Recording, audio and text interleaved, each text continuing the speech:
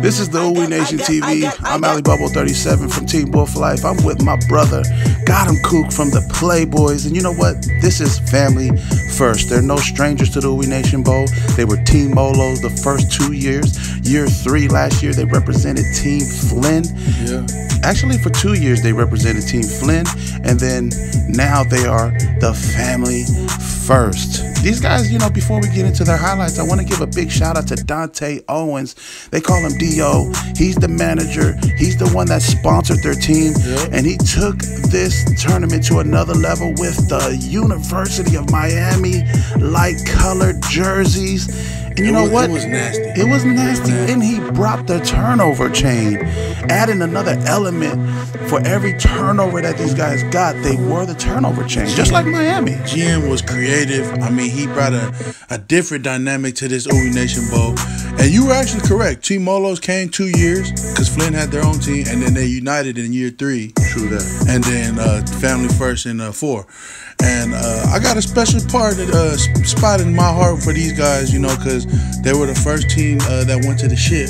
That's true. And then we made it, That's true. then, you know, we played them and beat them. But man, these guys is full of talent, and these guys just got they're missing one thing.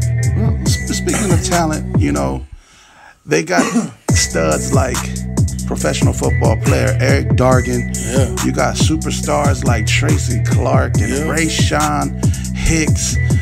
You got Julius Mose. I mean, the list goes on. I can name the whole roster, and people know about these guys. They're always finding themselves a game before the championship or in the championship.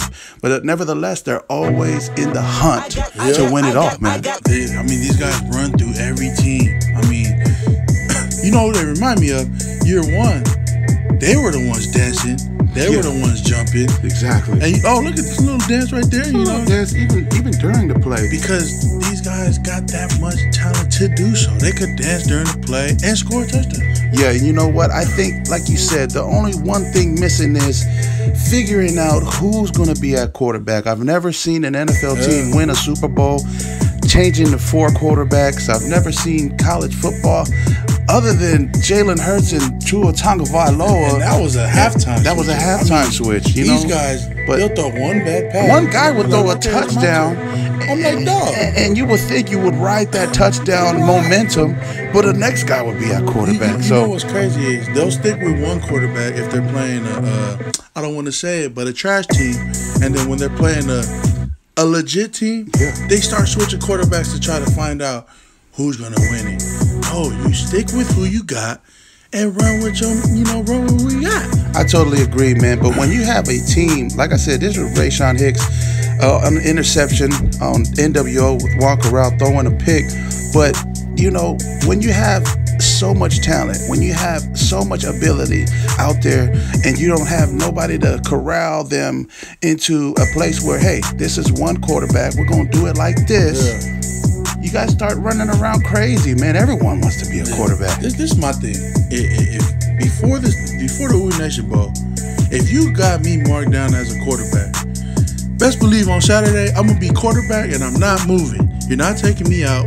You guys better believe in me because you guys put me there for a reason. And if I throw 4 picks, guess what? You're not coming to take me out. I was the quarterback. Nevertheless, these guys was out here making plays. They were dominating guys. Team Drip. They beat Team Drip in dominating fashion. They beat NWO. They beat everybody in their way, and then they came short in the semifinals. The game to go to the championship, Wolf Life just was too overwhelming with their age and their wisdom.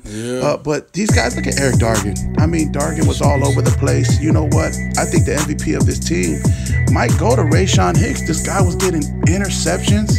He was throwing touchdowns. He was running touchdowns, and he was getting sacks. Like, this guy was doing it all. Doing it all, man. I mean, like when you got speed like that, you can do all those things. You know what I mean? And playing quarterback and running, you got to watch out for the double factor. Oh my gosh! I want to direct your attention to this. We're gonna slow this down. Eric Dargan tells Chris Vickers something is in the air, and he pumps him. And there's got to be an embarrassing moment to jump and grab nothing but cloud. Yeah, I played with Eric Dargan last year. It was a pleasure playing with him, man. Shout out to the family first, man. These guys, 2018, they will be back 2019. If I know D.O., he's going to bring some more heat for the We Nation Bowl, celebrating 5 years.